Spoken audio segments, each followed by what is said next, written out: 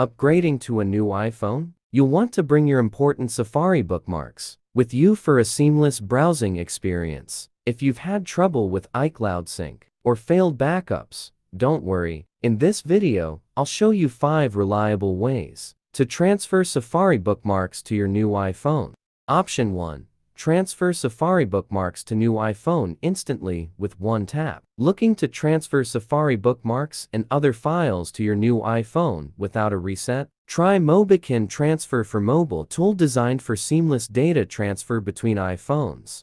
User Guide. Begin by downloading and installing this data transfer software on your computer. Utilize separate USB cables to connect both iPhones to the PC.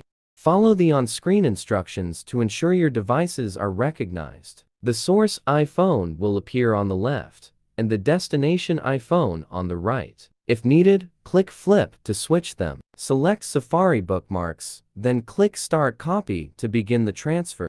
Option 2. Transfer Safari bookmarks from one iPhone to another via iCloud. On the iPhone with saved bookmarks, open Settings and tap your Apple ID. Go to iCloud. Toggle on Safari, and choose Merge when prompted. To sync your bookmarks across devices.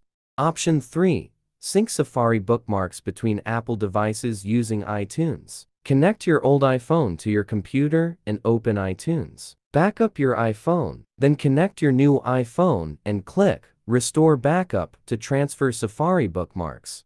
Option 4. Transfer Safari tabs to a new iPhone using Handoff. Enable Handoff on both iPhones, sign in with the same Apple ID, and turn on Safari in iCloud. Open tabs, then use the app switcher on your new iPhone to view tabs from your old device.